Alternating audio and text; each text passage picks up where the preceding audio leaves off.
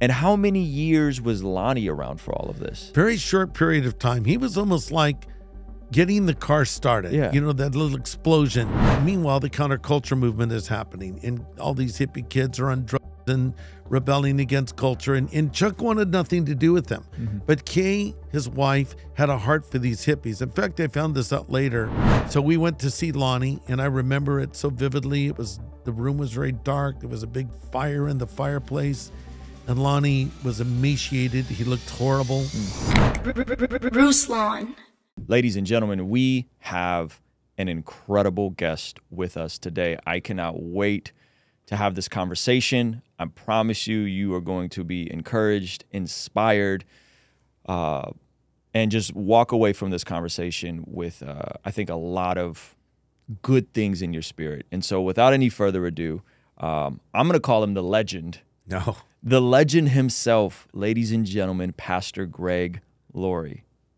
Hello, everybody. Ruslan, thanks for having me on. I love your studio. It's super cool. Thank you. All these cool little cameras moving around, and it's just great to be here with you. I've watched so many times, so it's interesting to actually go to the place where it's done and see how you do it. But I love your take on things and how you're so current and up to speed on so many things that are happening. So thank you for what you do. All right. Well, thank you so much for that. The words of affirmation mean a lot.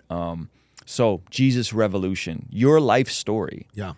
On the big screen this coming Friday, next Friday. We're in a week, right? 24th. Yes. That actually, there's going to be a pre-release on the 22nd. Okay. And I kind of call it weaponized art.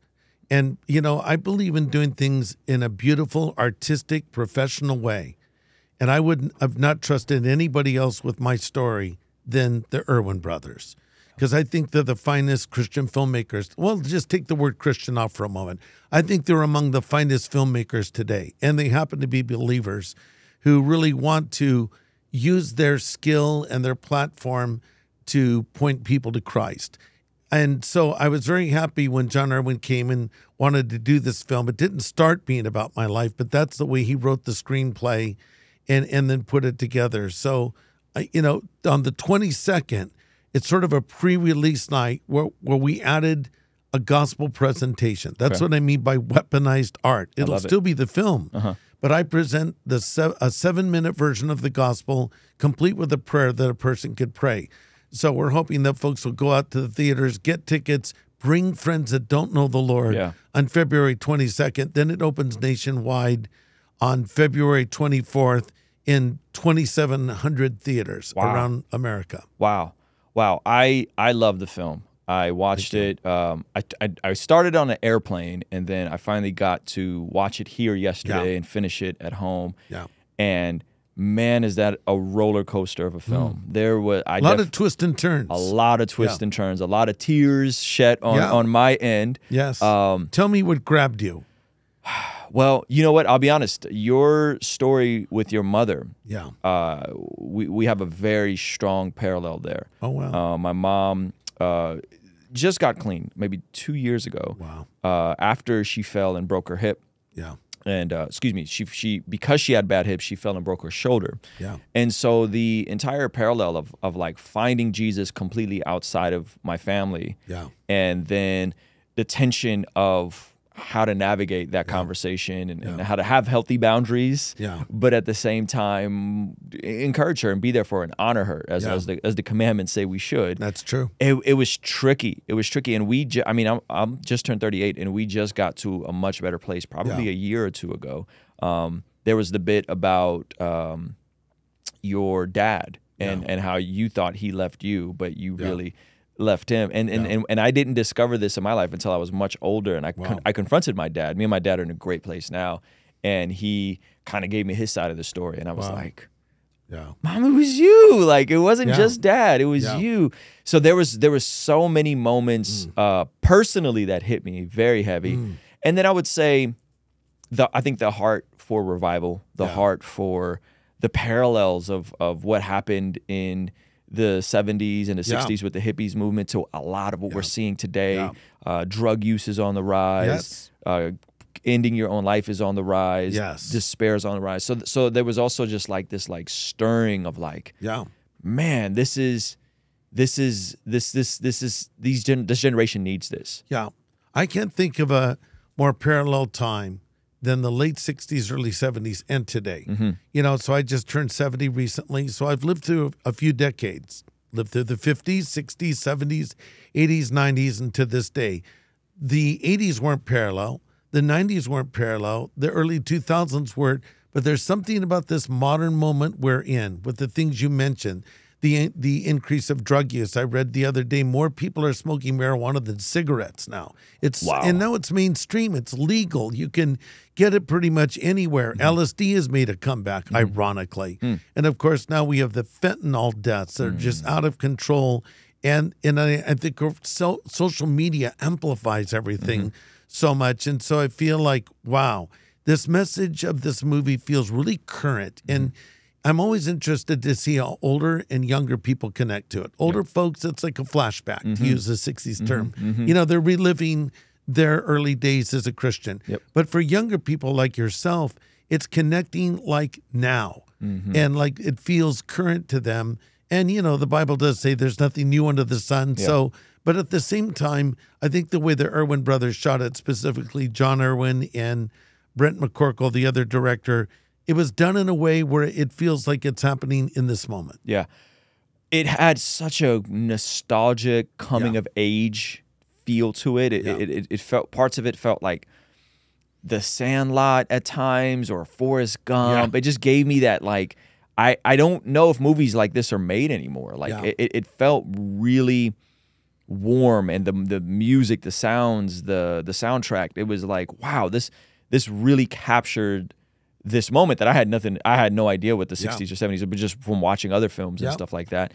And so how much of that would you say was intentional in terms of just kind of, it felt like a 90s movie in terms of the coming of age theme of it. How much was that would you say was intentional? I think it was all, I think everything you see on the screen is intentional. Yeah. But what I love about it is I think people are surprised that there are laugh out loud moments. It's comedic at times. There's very emotionally stirring times where you're brought to tears. And I've watched it with audiences now many times, and I kind of know when the moment is coming. So I'll kind of look at them and watch their reaction, and it's pretty predictable. So I think they really went in here with an intentionality. But I think where they caught lightning in a bottle, and I even felt this when we were shooting the film, because part of it was shot in Alabama. A lot of movies are filmed in Alabama now. Interesting. Yeah, so there's a little town in Alabama called Fairhope that reminds you of California, right on the water. And they shot a lot of the scenes that took place in Newport Beach in Fairhope, Alabama. Interesting. And it was also shot in Newport Beach. But there were times on this set, and there's one scene in particular folks will see, but it's when Greg goes to church for the first time. And they were singing these worship songs. And he walks in and he's very uncomfortable, but there's something going on there. You can sense God's presence. And I said to John Irwin, the director, I said, I felt like I went back in time. Wow. It felt so close to the way it was. And what I said to John early on was, John, we've got to make people experience this. You know, I can preach a sermon about it, but it can only go so far with the sermon. We can show a photograph, but photos look dated, and it's hard to be pulled into that. But what he did was he made it immersive, where you feel like you're there. And that was the objective, and that's what he was trying to do. And during the baptism scene, which is at the halfway point of the film, when young Greg, played by Joel Courtney, is baptized by evangelist Lonnie Frisbee, played by Jonathan Rumi, best known for playing the role of Jesus. The reason that feels so real is because God was at work on that day. The fact of the matter is, there were a number of people that were extras on the set that were coming to Christ and being baptized for real as we were filming the scene. And there's one character that's in the film that came to me off camera and said, I want to be baptized. I shared the gospel with them. I prayed with them. And while John Irwin was shooting the baptism scene of the movie Greg, the real Greg was baptizing this guy like 10 feet away. Wow. And they all of a sudden stopped and looked over. It was all happening spontaneously. It wasn't planned. Wow. And so I think that comes across in the screen. It feels like this is happening. And I think because God was actually working. How long have you guys been working on this film from concept to, and when did you guys kind of start shooting and all that? Yeah, 7 years. ago, John Irwin came to me with a copy of Time magazine. And it's that sort of psychedelic image of Jesus on the cover. It says, Jesus Revolution. He said, someone told me that you were here at this movement, and I wanted to talk to someone who was there, and I want to make a movie about this. John, at that moment, was in his late 30s. He's probably maybe 40 now.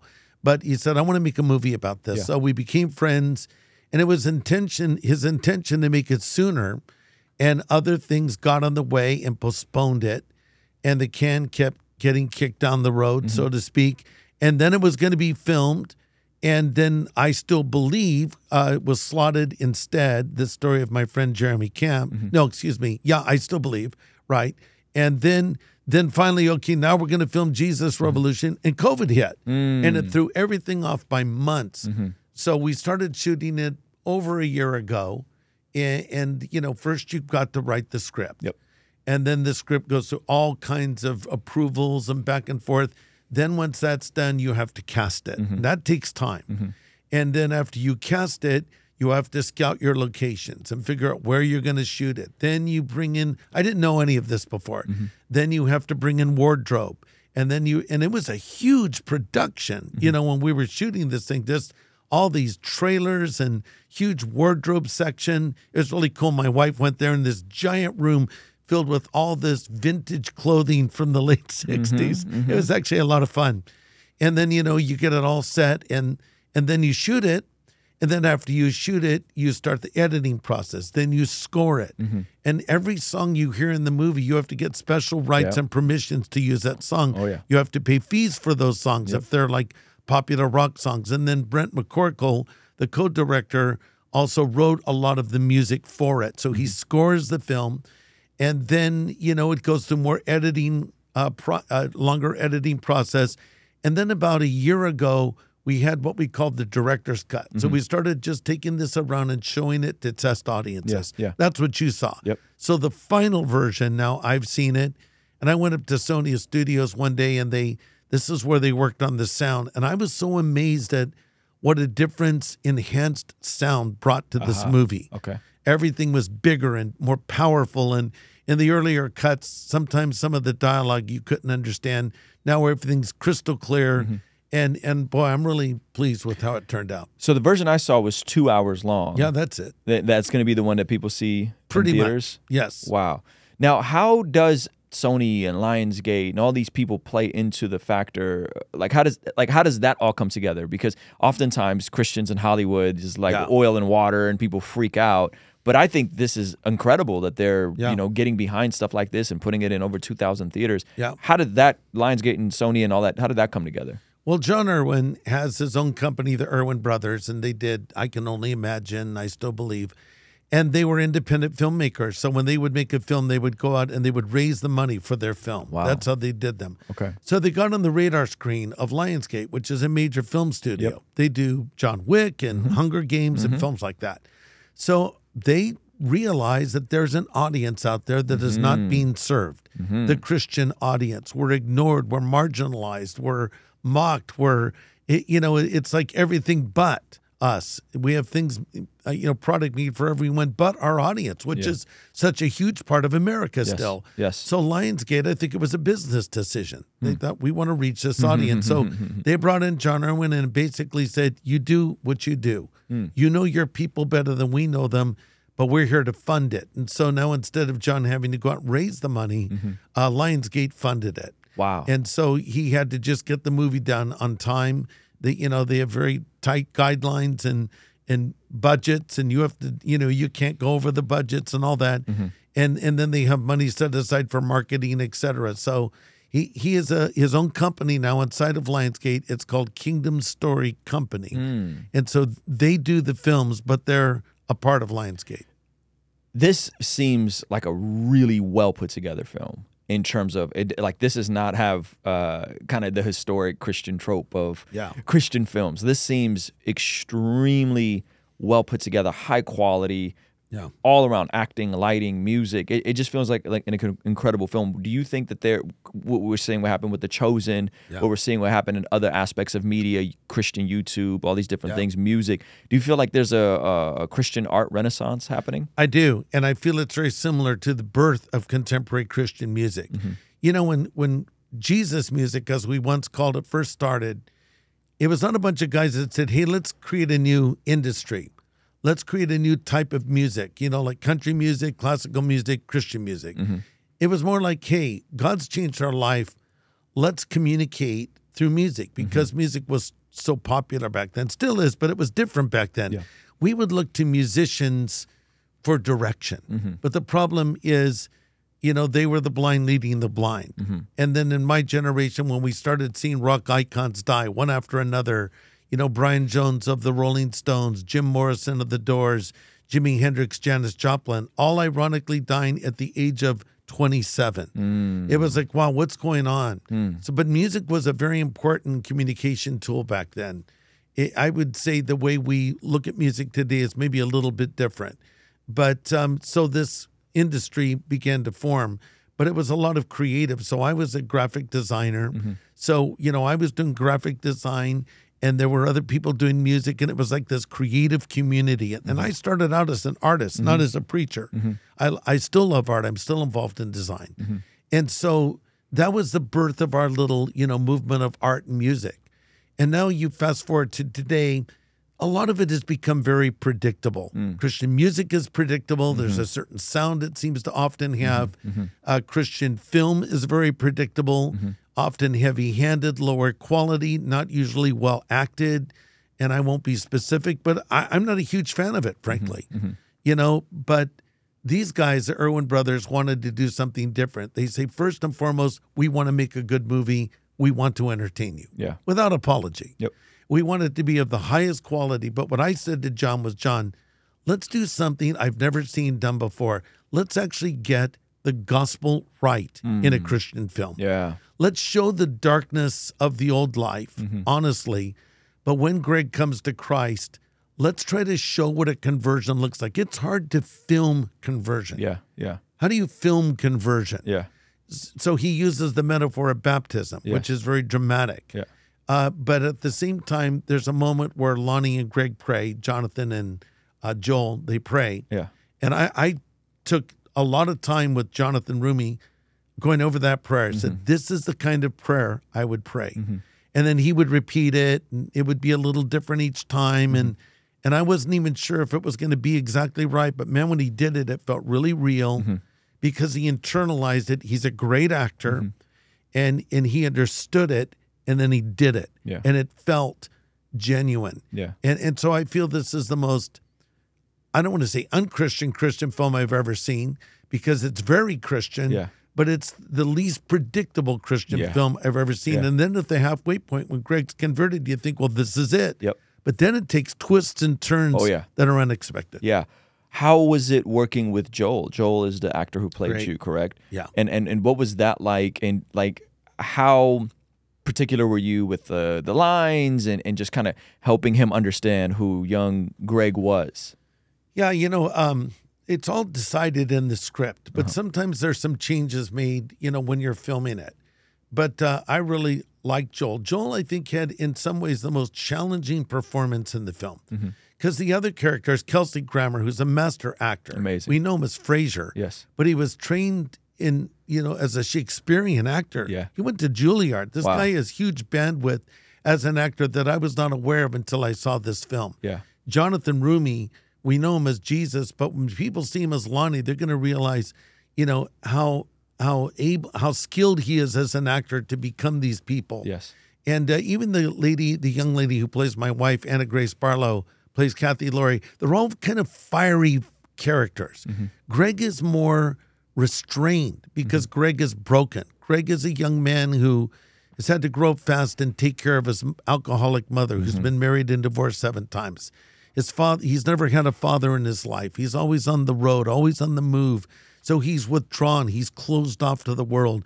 And Joel played that very well. But then we see Greg opening up after his conversion. We see him accepting love from others and now giving it to others.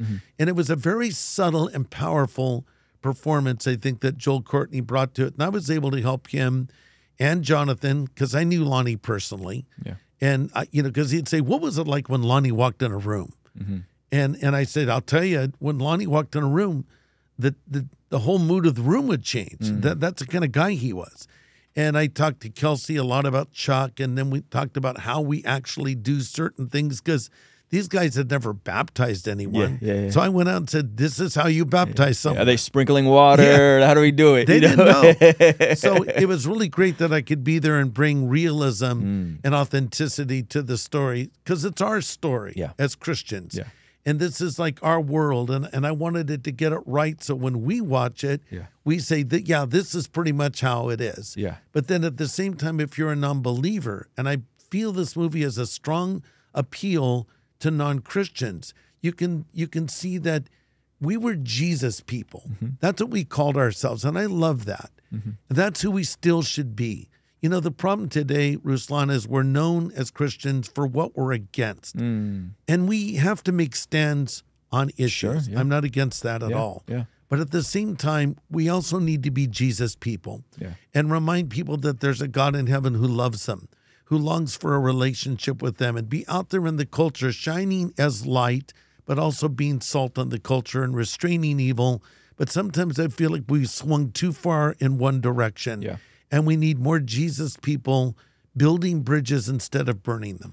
Do you think that perspective it flows out of your creative side? Because I tend to think guys who come from creative, I mean, it shows you doing illustrations and design and all that kind of stuff. I didn't even know that about you, right? And so I get this sense that the creative side of me is like, we need to show the love of Jesus, contextualize the love of Jesus, speak the gospel to the hurting, to the broken, to the downtrodden. And then sometimes the other side, the more theological, linear, logical, building, we're institutional, that side can kind of want more of the truth side.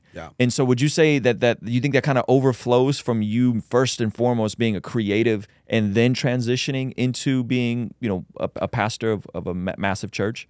Probably. I mean, I think God uses whatever we bring to the table. Maybe it's a few loaves and fish, and he can take it and he can multiply it. But early in my life, God placed on me the calling of evangelist. And, and a lot of my friends were becoming pastors, and I felt called to be an evangelist. And so an evangelist is a bridge builder. An evangelist is a person that's trying to speak to culture.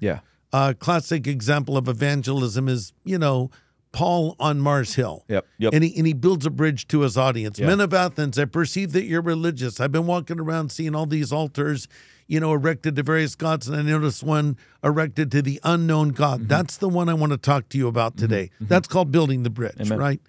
And so one of the most powerful tools we have in our evangelistic toolbox is our testimony. And I often encourage Christians, when you're sharing the gospel, a great place to start is with your story. Because then you can help a person see, hey, I haven't always been the way that I am. This is the way I used to think. And this movie is really that. This is my testimony. But it's not just my testimony. It's many people's testimony, because you connected to it. Absolutely. And other people will connect to different characters in different ways. But, the artistic side of me, and specifically, I'm a cartoonist. I want to make it funny at times. I kind of want to make it light when I can make it light. But when we get to the message, you've got to have your ducks in a row. You have to have your, your I's dotted, your T's crossed.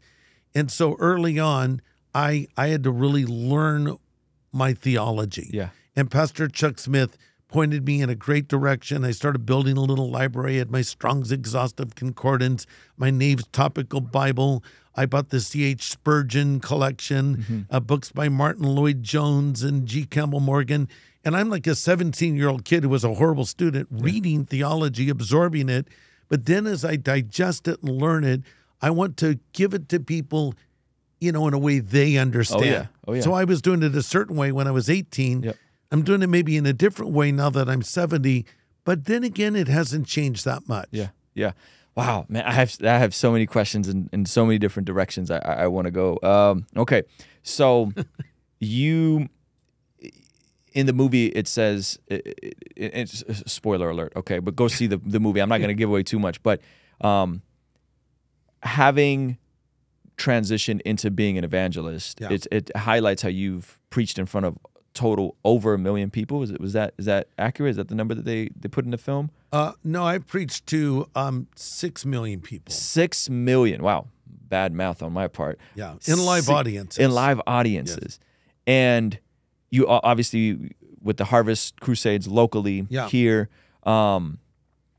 what was that transition? In the movie it seemed very seamless, but how did it go from being cartoonist, artist, creative? Yeah. And they make it seem like you just kind of, you were young and you just kind of got a church.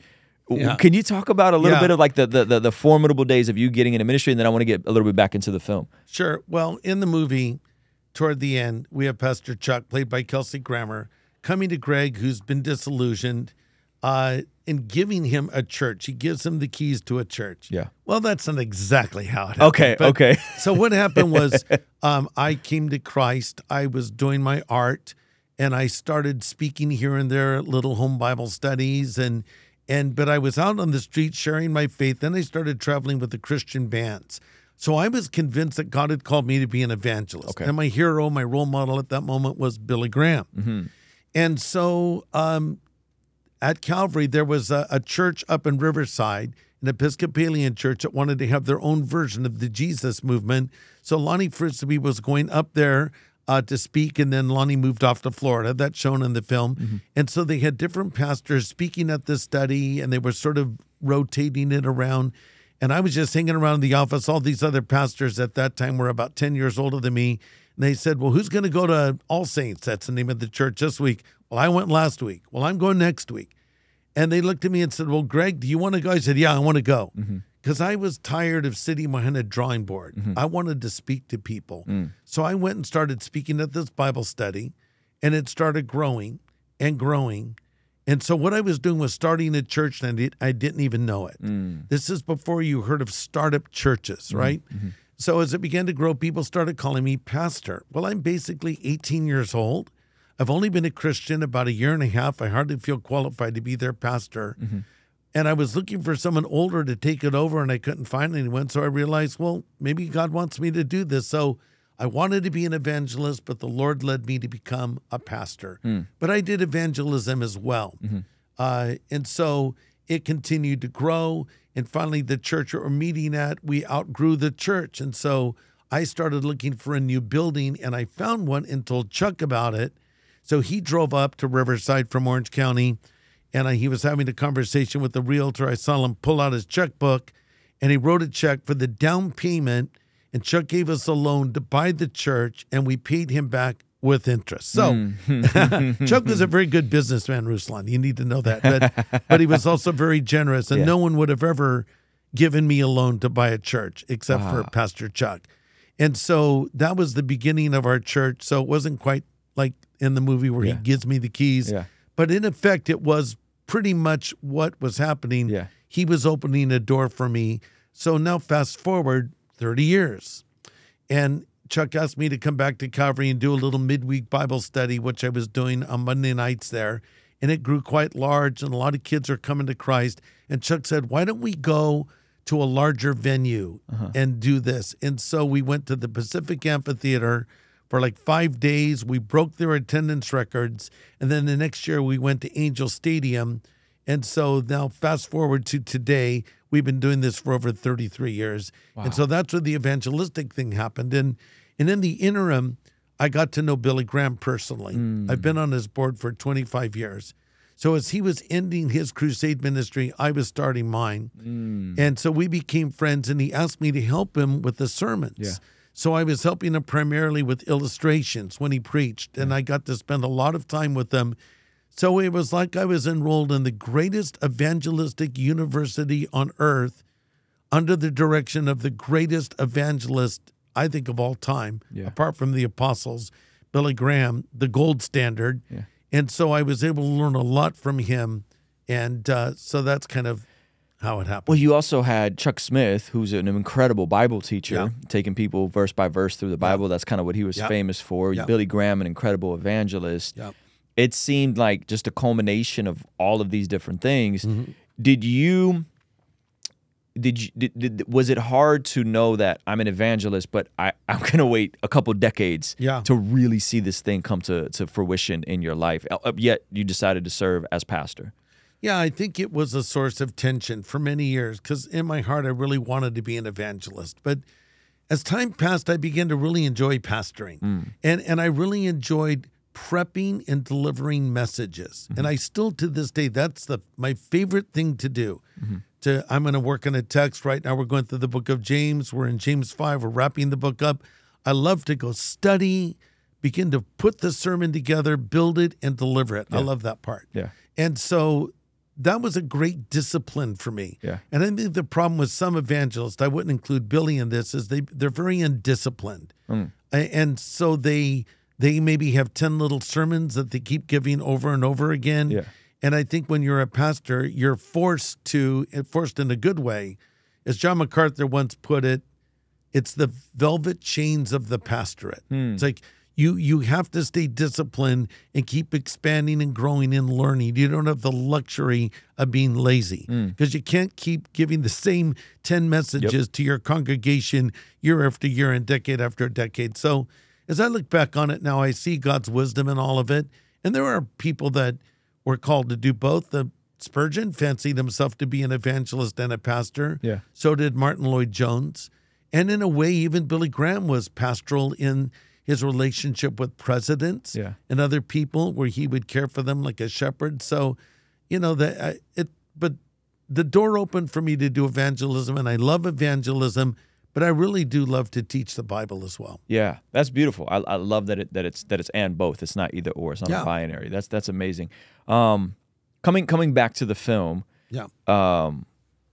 With regards to this tension that we still see, and I know you participated on the Elephant Room, which I thought was amazing. A great, I think, coming together of people with slight different theological views, and then hashing out some of these different issues and different conversations that people were having. And I really wish that would have continued happening, those types of conversations. That was really good. And so, but if you guys haven't seen the Elephant Room, you should really go back and watch the Elephant Room. And we've been talking about doing something similar, but in the movie, you should. In the movie, we see that similar tensions kind of seemingly sprouting up between Chuck Smith and Lonnie Frisbee. And Chuck, Calvary Chapel, I mean, their continuation is they believe in the gifts, the whole bit, right? I don't know if I would probably call him charismatic, but Lonnie was really into the healing and into the prophecy and all that kind of stuff. And in real time back then, what did you make of the tension there, and how much of it was theological and how much of it was methodological? That's a great question. Well, Pastor Chuck Smith came from the Foursquare Church, which is a charismatic denomination. It was founded by Amy Semple McPherson. And so, but yet Chuck, he was a very practical guy. Chuck was on his day off, he likes to go and build things. He's just a very nuts and bolts kind of a person, but also had a great intellect and a photographic memory. And he loved to teach the Bible. And so he kind of was tired of all of the pressure from the denomination that he was from to have the certain numbers and baptize X amount of people, every month or et cetera. So he kind of forged out and did his own thing, and he ended up taking over a little church called Calvary Chapel that was pre-named, very small group, and he began teaching through the Bible. Meanwhile, the counterculture movement is happening, and all these hippie kids are on drugs and rebelling against culture, and Chuck wanted nothing to do with them.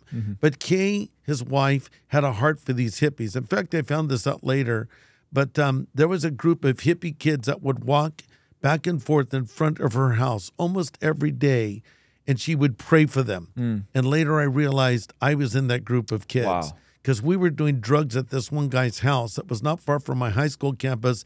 So we would go back and forth from school to this guy's house right by Chuck and Kay's house. And I didn't even know that was their house. So, so Chuck met Lonnie, And it was like nitroglycerin, right? So there wouldn't have been this Jesus movement without both of them. Yeah. Lonnie was only there for a relatively short period of time, but he was a catalyst for it. And so, we sort of came for Lonnie and we stayed for Chuck. If it had only been Lonnie, I almost fear to think what it could have turned into. But if it had only been Chuck, I don't know that would have had the attraction to the kids. Yeah. What Chuck did, his brilliance was he didn't try to be some hip guy. Yeah. He just was who he was. He was authentic, but he opened the door. Yeah. He let the young people come in with their creativity, with their music, with their preaching and all of it, and let it happen. But also he was wise, and he put up, parameters, safety parameters to keep us in line.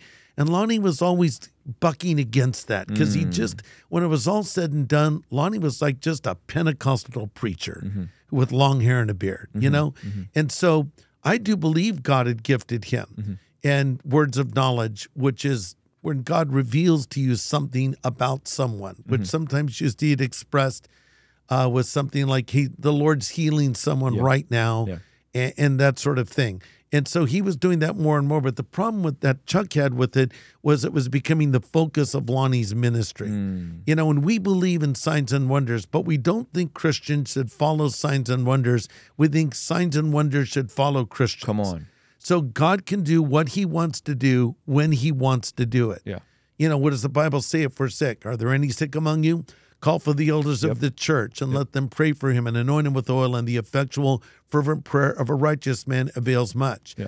I don't really see a person with a healing ministry in the Bible. You say, but the apostles healed people. Yeah, but it's not that they had healing ministries any more than they had exorcism ministries. If a demon needed to be cast out, they cast it out.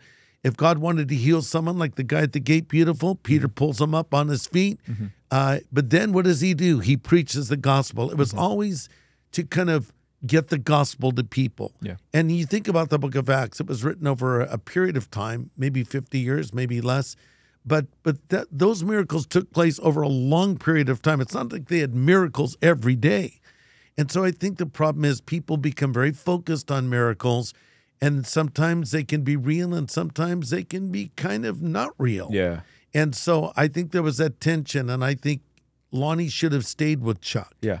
Because as long as Chuck was there, it was the best version of Lonnie that there was. And I think when Lonnie left, he was unable to recapture that again.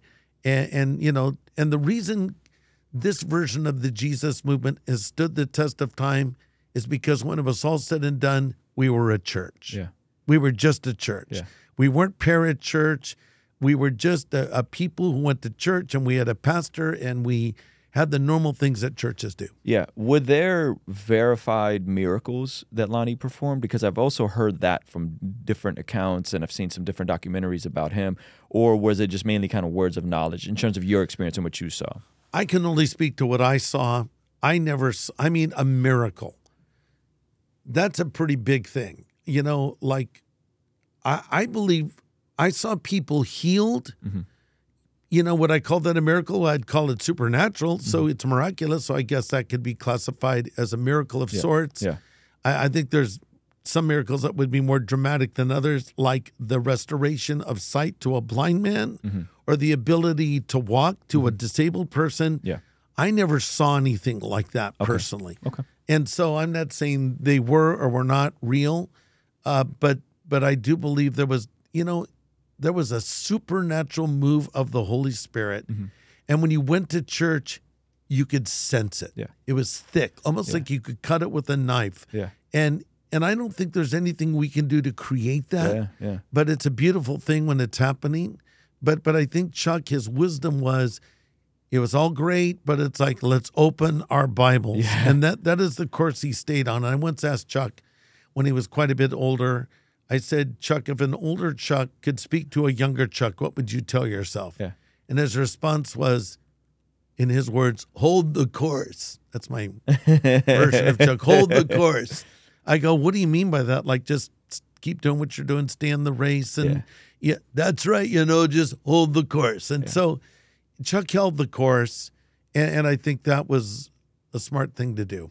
Yeah. What's the wildest miracle or anything like that you saw? Something supernatural? Was it just kind of folks that were on drugs getting off of drugs? What do you, if you could pinpoint to one thing that you saw, maybe that wasn't in the film or was in the film?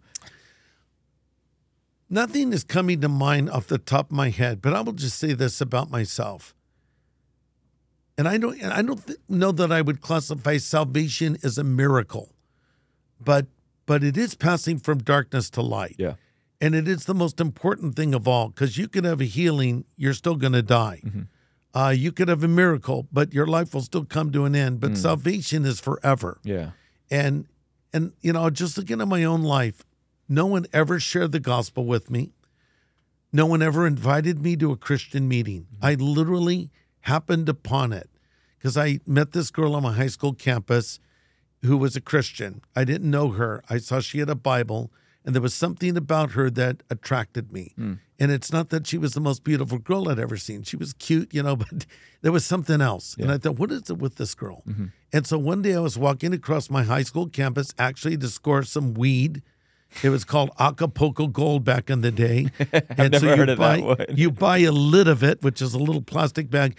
I heard there was some, and I was looking for whoever it was that had it. And I walked by this group of Christians singing songs on the front lawn of my high school campus, and this girl was there. And so I sat close enough to eavesdrop on their conversation. And I very quickly dismissed them as crazy. Yeah.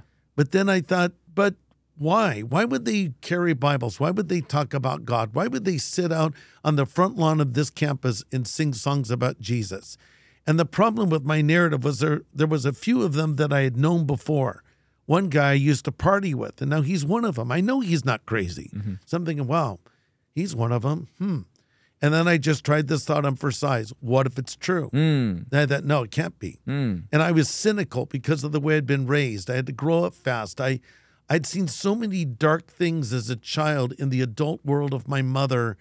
I was very hardened and cynical. Yeah. So I dismissed it. But then the thought came back, what if it's true? And then Lonnie Frisbee, who's on my campus, stands up and preaches, and he kind of looks like Jesus. He has long hair and a beard. Yeah. I'm a 17-year-old kid, you know, using drugs, looking for answers in life. And I'm going, wow, this is different. And I don't remember most of his sermon, but I remember when he said, Jesus said, you're for me or against me, just like a lightning bolt hit me. And I looked around at the Christians, and I thought, well, I'm not one of them. Does that mean I'm against Jesus? I don't want to be against Jesus. I believe he's there somewhere. And then Lonnie said, if you want to accept Christ, get up and walk forward right now. And some kids went forward. And I thought, there's no way. No way I could do that. Next thing I knew, I was up there. Wow. And here's why I think this is miraculous. So I pray this prayer. The school bell rings. No one gives me a Bible. No one says, hey, Greg, you're a Christian now. Come to church. I just go back to class, and I'd plan that weekend to go off into the mountains and get high and take LSD. And I went on with my friends, and I was alone, and I was sitting on a rock, and I was filling a pipe with weed and getting ready to smoke it. And that same still voice spoke to me again and said, you don't need that anymore.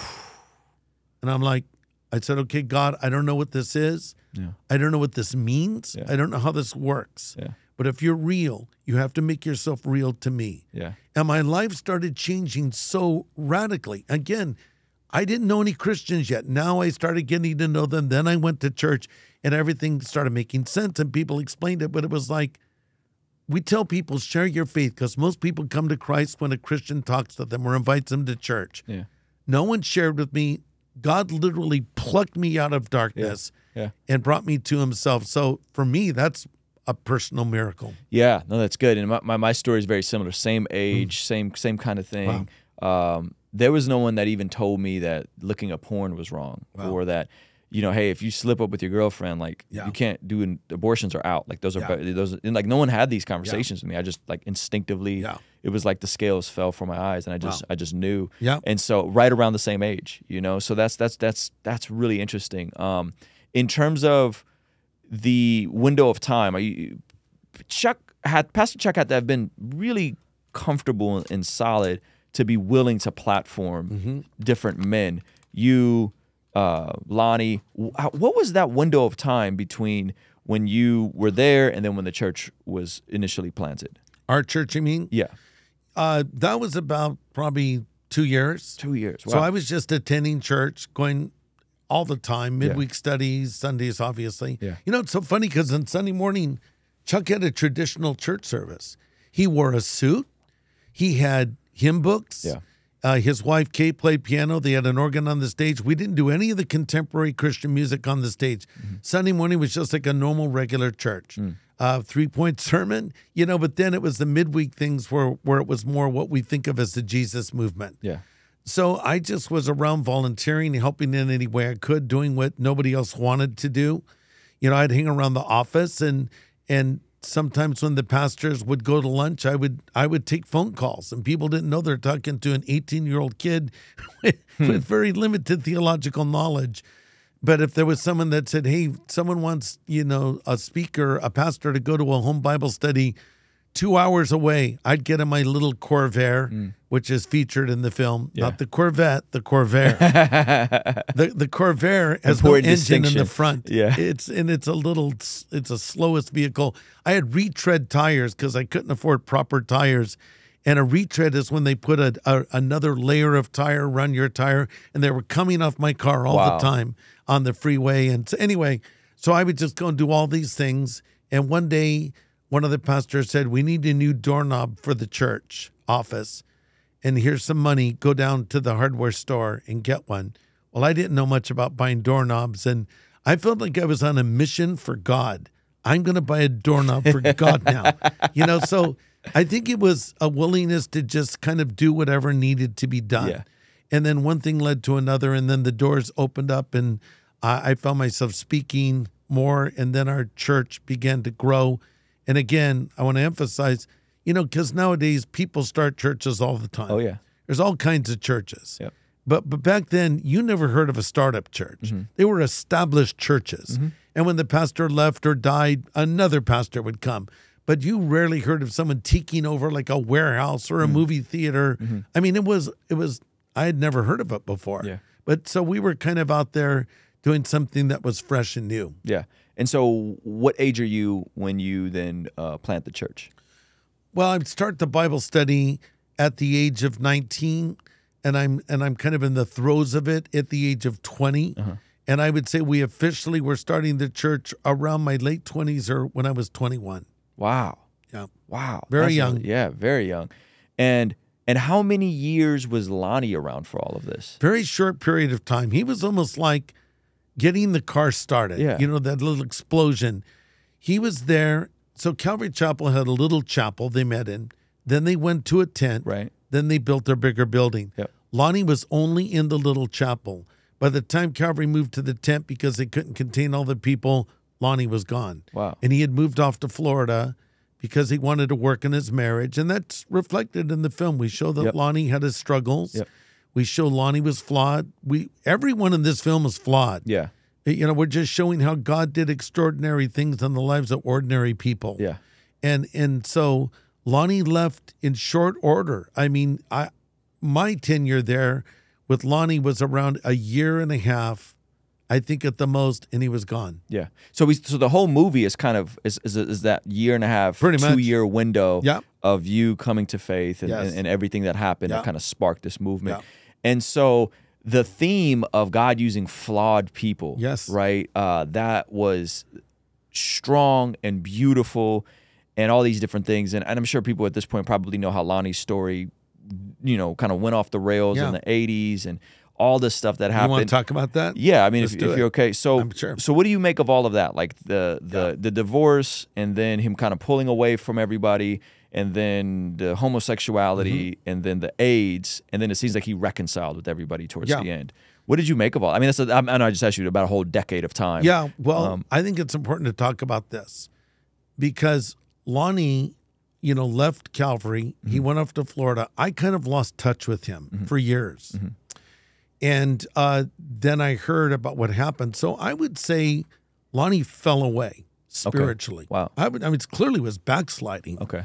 And in his own books that he's written about his life, he talks about how he was up partying. He started using drugs and he was living immorally. I don't know the specifics of his immorality, if it involved homosexual encounters.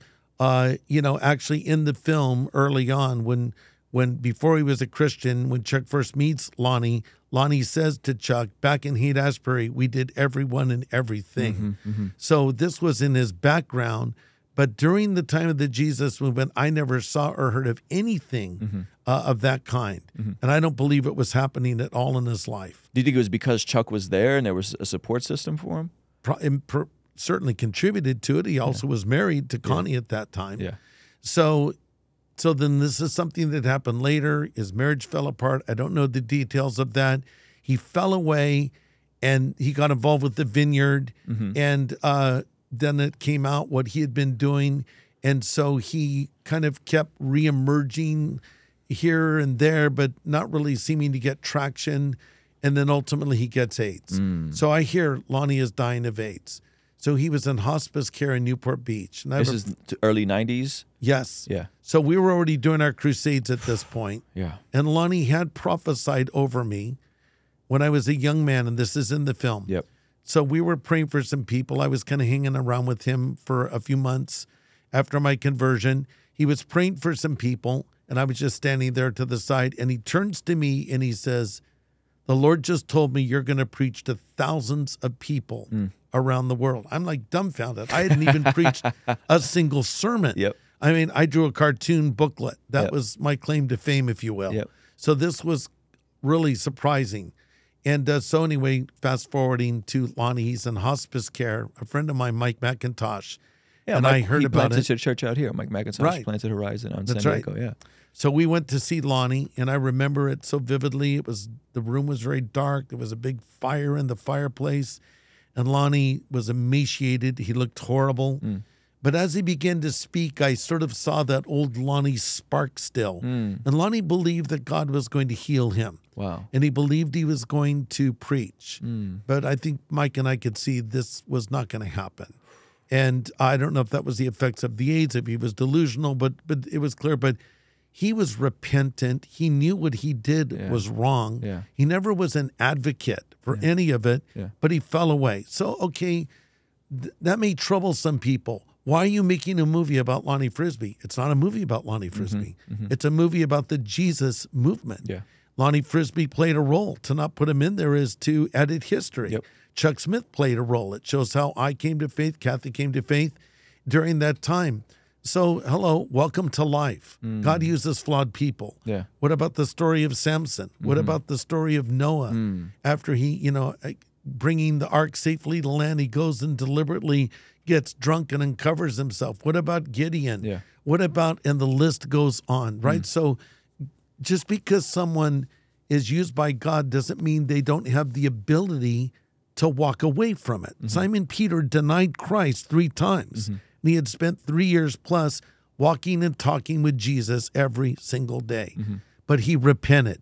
So I think the key is, do we come back to the Lord? Yeah. And that to me is how you know if a person is a believer or not. So if someone goes prodigal, as we say, if they return to Christ, in my mind, they're a prodigal. If they never come back and they stray and they never return to their faith, maybe they weren't even a Christian to begin with. Only God knows. But Lonnie was a believer. Yeah. Lonnie was used by God.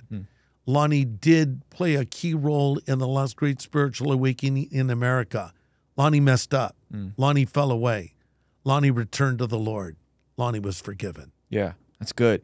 What were those conversations like those last couple of days? You said he was on hospice. Were you guys able to have any, how coherent was he and all that? Well, he was coherent, but he also thought he was going to walk out of there and preach again. And I think Mike and I could see that was not going to happen. He was just very thin. His body was emaciated. His eye was closed. It was really tragic, frankly. And I only was with him that one time. We prayed together, and we left her very sad to think of what could have been. Yeah. God can give us potential, and we can blow it. Like Samson had tremendous potential, but he continued to play with sin, hanging out with prostitutes, more than hanging out.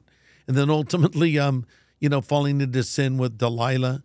And so his life came to an end, and you think, what could have been if he had not done that? So we all can sabotage God's plan for our life. He does give us a free will. but he does also give second chances. Yeah. Man, that's good. And I think that aspect of it is timely, because a lot of people right now, whether it's past traumas, whether it's, mental health, are dealing with so many different things, and they want to love on God, and they want to live his ways. Yet there's this dual nature that they're fighting to suppress, and culture and society is telling us, just be your authentic self. Just be who you feel like you're supposed to be inside. And that I think that aspect of the story, I think, is a cautionary tale for a lot of people, young people who, man, you can get saved and you can love God, and God can use you, but you could still end up in a tragic place. That's right. And so at the end of everything, though, Chuck Smith and everybody, didn't Chuck Smith preach at his memorial? He did. Yeah, and so he died in a healthy place with the Lord, it seems like. I would say so, 100%. And and to Chuck's credit, after Lonnie, this is before all this information came out about his lifestyle and his fall away, Chuck invited Lonnie back a number of times to speak at Calvary. Wow. And so Chuck was always very conciliatory toward Lonnie and really had a heart to try to help him. Yeah. In hindsight, you are now 50 years in the Lord. No scandals, no drama. What advice do you have? And I know your son is here, and he's a man of God, and, yes, he is. And he's doing well. What advice would you have for guys like myself, guys that are in their 30s, we're just now starting our families, to finish well? Wow. So that there is no Samson asterisk to our names, to our legacy, to our family tree. What advice would you have? Well, it's an excellent question. I mentioned Billy Graham, and I got to know Billy really well. And I spent a lot of time with him. And he was even more impressive privately than he was publicly, because he was such a humble man. And I was always surprised that he even cared about what I, a man in my 30s, would have to say to him, who was in his late 60s or even early 70s at that point. But he was always curious. I think a good leader will be a good learner and a good listener, a good reader. They're always wanting to grow. I think when we stop growing is when the problems begin. Because we think, well, I've reached this plateau and I have these accomplishments. But yes, there's always a vulnerability, no matter where you're at. And so I think that, Chuck's advice was good advice. Hold the course. The end of your life is determined by the beginning of your life, the evening by the morning. So we look at Shadrach, Meshach, and Abednego, and we see the bold stand they took, and they wouldn't bow before the image that Nebuchadnezzar had erected. But the fortitude to make that decision happens earlier in the book of Daniel, when they don't want to eat of the food at the king's table. And we don't even know why they didn't eat that food. Maybe it wasn't kosher. Maybe it was offered to idols. But whatever it was, they made a principled stand in a relatively small area. And now as we see them making a strong stand in a much bigger area, we realize this is why. So I think it starts now. And if you compromise on little things, they can turn into big things. It's sort of like chicks. Back when I was a kid, believe it or not, at Easter, you could buy little chicks as Easter gifts. You would see them in stores, like little chicks. And that's a cute idea until it grows up into a full-grown chicken. Do you want a chicken running around your house? So I think with sin, we might tolerate little things. And then little things one day turn into big things. And so I think you've got to constantly be growing, constantly learning, applying discipline in your life, and being aware of your propensity to fall. Anyone has the capacity to fall and fall big. So never lose sight of that. That doesn't mean you live in paranoia, but just keep walking closely with Jesus. Keep growing in your faith. Don't abandon those principles that you were practicing when you were a brand new Christian. I think that people, as Jesus said in Revelation, leave their first love. They don't lose it, they leave it. Wow. And so what does Jesus say? He gives the 3 R's of getting right with him. He says, remember from where you have fallen, repent, and do the first works quickly. So the 3 R's are remember, repent, repeat. You never outgrow the need to open the Bible every day. You never outgrow the need to be a part of a church. You never outgrow the need to have a prayer life. You never outgrow the need to share your faith. And it's a need for you too. Not just for the non-believer, but it replenishes you. And I would add, a great way to keep yourself vibrant spiritually is to disciple people. I mean, that's a great commission. Go into all the world, preach the gospel. That's Mark's version. Matthew's version is making disciples of all nations, baptizing them in the name of the Father, Son, and Holy Spirit. And I think when you have a new believer in your life, they sort of energize you and you stabilize them. Yeah, that's good. So, you know, kind of going back to my life. So I'm a brand new Christian. I'm trying to sort it out. I don't really have any Christian friends yet. And this guy named Mark comes up to me. Didn't know him from Adam's house cat. Kind of, I wouldn't call him a cool guy, you know, in my estimation of cool back then. Hi, my name's Mark. Okay. Yeah, I saw you accepted Christ the other day. Yeah, I'm a little defensive. Yeah. Well, I want to take you to church. No, that's okay. No, I'm going to take you to church. No, I'm good. I don't want to go. Where do you live? I'm picking you up. Next thing I know, I'm in a car with this Mark guy going to church. He takes me to Calvary Chapel. Then he takes me to his home. He has Christian parents, and I'm sitting around the table having dinner with them, and we're talking about the Bible. He was discipling me. I'll tell you what, just as important as Lonnie was to get my attention, to bring me to Christ, Mark was there to help me get grounded. We need to be that person for someone else. You don't have to be a theologian. You just need to be a friend. That's good. That's good. I have a couple more questions for you. Guys, if you're here, we're going to be going to our Patreon exclusive segments. We're going to talk about revival today, what that would look like. I have a question about some billboards that apparently Harvest Church caught some flack for a couple years ago. And I have a question about deconstruction. So if you guys want to enjoy that part of the conversation, it'll be on our Patreon community. So, hey, if you enjoyed this video and you want to see the full extended version of this podcast, be sure to sign up for our Patreon community for only $5 a month. It'll really help us continue contextualizing the gospel using YouTube, media, and podcasting. And in exchange, you will get full unedited versions of the podcast, of our daily after party streams, a discount for our merch store, and exclusive access to our private Discord server. It's only $5 a month. The link for Patreon is in the description of this video, as well as the pinned comment below. Again, hit the link in the description, sign up now, and I'll see you over there, all right? Peace.